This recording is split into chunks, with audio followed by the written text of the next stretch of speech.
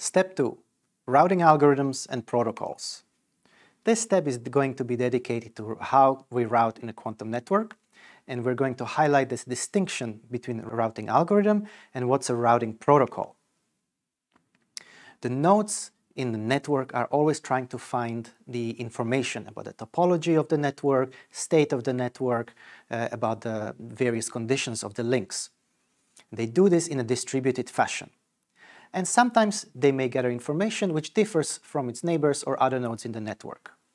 Regardless of how much information they have, we must ensure that the consistent decisions are made in order to allow the network to operate properly. Let's talk about what's a routing algorithm.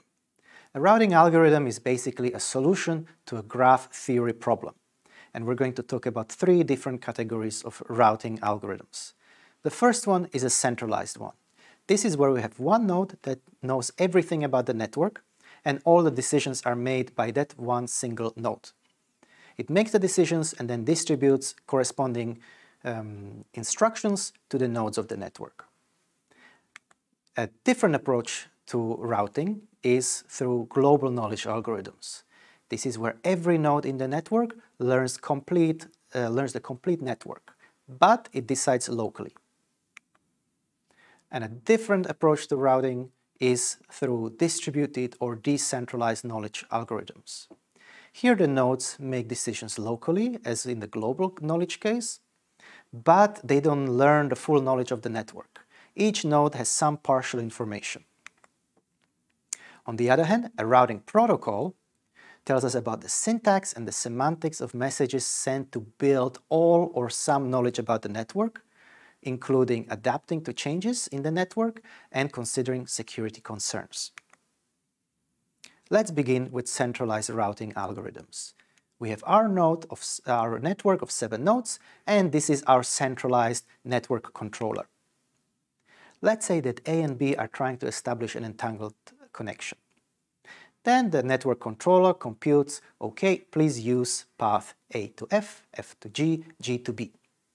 It creates instructions for the relevant nodes of the network, when to entanglement swap, how to purify.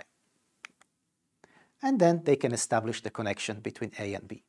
Similarly, if D and E are trying to establish end-to-end entangled connection, the network controller computes, the best choice is this one, D, F, C, E, distributes the corresponding instructions to these nodes, and then they can achieve the task of establishing end-to-end entanglement between D and E. Such an approach is suitable for single small networks for wavelength assignment, fast forwarding path in backbone or high-performance local area networks and system area networks. But you can see, because everything is centralized, the scalability is very limited. And often it's coupled with resource management and multiplexing, because all the knowledge about network is contained in a single network controller, which makes decisions how to deal with errors and multiplexing. But still we have not answered the question. How does the network controller gain all the information about the network? This question must be solved before designing any quantum network. Let's move on to the second type of routing algorithms, and that's global routing algorithms. We said that here each node knows everything about the network, but makes decisions independently locally. The knowledge of the entire network that's trying to be built by all the nodes of the network is known as the link state. Here we have the spanning tree built by node A. And such a tree is built by messages, for example, as follows. A tells C, I'm connected to C, D, and F. So it tells to C who can be reached from A. It also receives similar message from D. So D is telling A, I'm connected to B and A. A takes this message from D and also forwards it to C. And this way, by sharing all the information about who is connected to whom, the entire network topology is known by all the nodes. This is the spanning tree for the node A. But it doesn't mean that all the nodes have the same spanning tree and the same routing table. For example, C might have the following spanning tree and the following routing table. One of the most famous algorithms when it comes to routing is a global routing algorithm. It's called the Dijkstra's algorithm, and it was introduced in 1959. And it calculates the path cost as sum of link costs. Protocols based on this algorithm are central to operation of most of the networks on the internet. Very famous protocols, routing protocols that use the Dijkstra's algorithm are OSPF, or Open Shortest Path First, or ISIS, Intermediate System, Intermediate System. Scalability of these protocols is reasonable, but it's not unlimited. Similarly, their convergence is not that fast. Convergence in this sense means that if some dynamical change occurs in the network, how long does it take for this information about the change to propagate to all the networks such that they can make up-to-date decisions.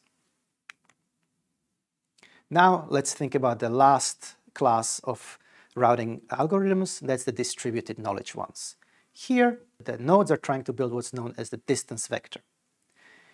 It's something similar to a global link state, but now the nodes don't have full knowledge of the entire network, but only a partial knowledge. For example, A tells C, I can reach D and B. So C knows that the best path to D and B is via the node A. So whenever it wants to establish a connection with B, it knows it needs to contact A first. Or similarly, the best path to the network at G is via F. So it builds its corresponding routing table based on this information. The data required at each node is now much more limited, and also the messages exchanged between the nodes are generally smaller. But the convergence is worse when compared to global routing algorithms, and therefore so is also the scalability. Also, there is a difference between physical topology and the entangled states, which is very relevant to routing. What do we mean by that? Well, some researchers propose routing on per-state basis. That means at any instant, a God's eye view shows entanglement topology different from physical topology. For example, here, this is the connection between A and B. So we might think that the natural way to establish such an end-to-end entangled connection is to establish link-level entanglement between A and F, F and G, G and B, and then perform entanglement swapping accordingly. But what if at an instant in time we've got the following entanglement map? A has just established entanglement to C, C to F, and so on. So we don't have entanglement along the designated path, yet there still exists an entangled path between A and B.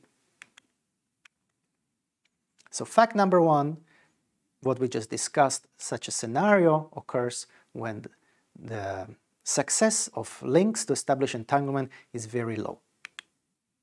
Fact number two, also the memory lifetimes are short compared to link and path round-trip times. So the question is, how can we choose entanglement swapping points dynamically to improve latency and fidelity between end-to-end connection? Challenges that we must face when we're talking about the physical topology versus entangled states is the propagation delays. The nodes may not know who has entanglement, and this presents quite a serious problem. If we want to somehow change the entanglement path, we must know who is entangled to whom at every instant in time. Internode cooperation might be difficult. Who needs to cooperate with whom? Who is swapping with whom? All this information must be included. In the last lesson, we presented one way of dealing with this problem, and that's through rule sets. Also, multipath traffic sources and multiplexing. It's not very clear how to combine these two with the idea of establishing rule sets. knowing the state of the network and who is entangled with whom at all times is very challenging in terms of the overhead of messaging.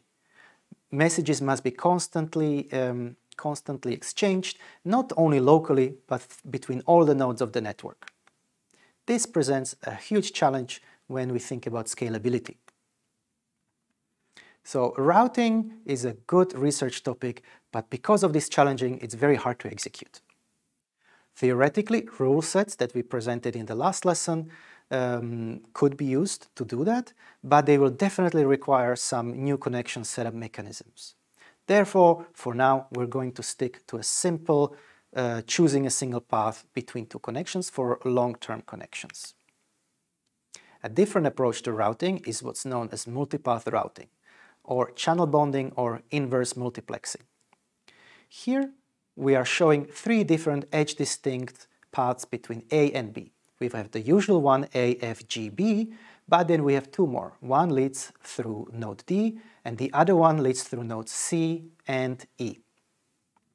Being able to use entanglement established at these lengths might boost the overall bandwidth between A and B, as well as fault tolerance or fidelity. But we must think about what is the disparity in performance among the different paths and how that affects our management and what's the overall gain. For example, using the path A, D to B might be very fast. So then we might say, well, let's use A, F, G, B as well. But that path might be very slow. The generation rate might be very slow compared to A, D, B. So the question is, the gain that we get, is it high enough to warrant having to deal with the management of such a complex system or not? Also, if we reserve all of these different paths to a single connection, we are depriving other connections of access to these resources. For example, C and E might wish to engage in entanglement with QKD, but they cannot because that path, their link, is being used in the connection for A and B. Again, theoretically, we can do all of these things inside rule sets, but definitely they will require some new connection setup mechanisms. These are all the various basics of routing algorithms and protocols in quantum networks.